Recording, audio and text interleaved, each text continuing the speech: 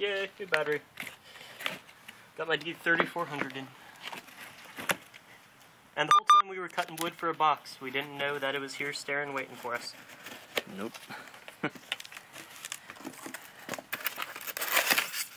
Foam's a little bit busted, but kind of expected. A little bit of basic connection hardware. XS Power 12-volt D3400. Oh, Looks pretty heavy. just a little Got bit. something else in there. Yep. And then there's my connecting hardware. So this is so I can actually hook up normal terminals to the battery. I hope. Yes. And they even gave me screws. Woot. So, and then SAE terminals, both positive and negative. And nice little bracket so I can put it on like this and have normal battery and accessories. Nice. Should test the voltage that it's sitting at. Yep, let me get my voltmeter. Alright. We've been making a box the whole time. Here's the wood for it. A box for his SA-15 for his house. Got the wood all cut. He noticed the box over there and it was the XS Power. You know, and it's only been here all day, and you know, the entire time when we're sitting here looking Ate Burger King, went to Home Depot, just kind of let it sit there.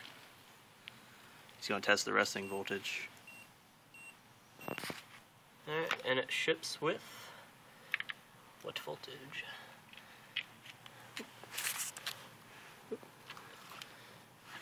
12.8. 12.8 for something that I believe they just got back in stock, so no charge, no nothing. So 12.8 is right where it needs to be.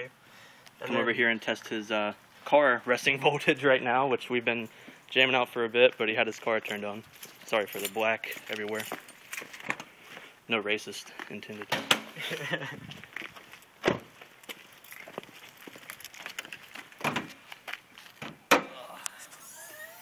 Race system is good for you. It reminds you that you're He not had unique. the factory battery here.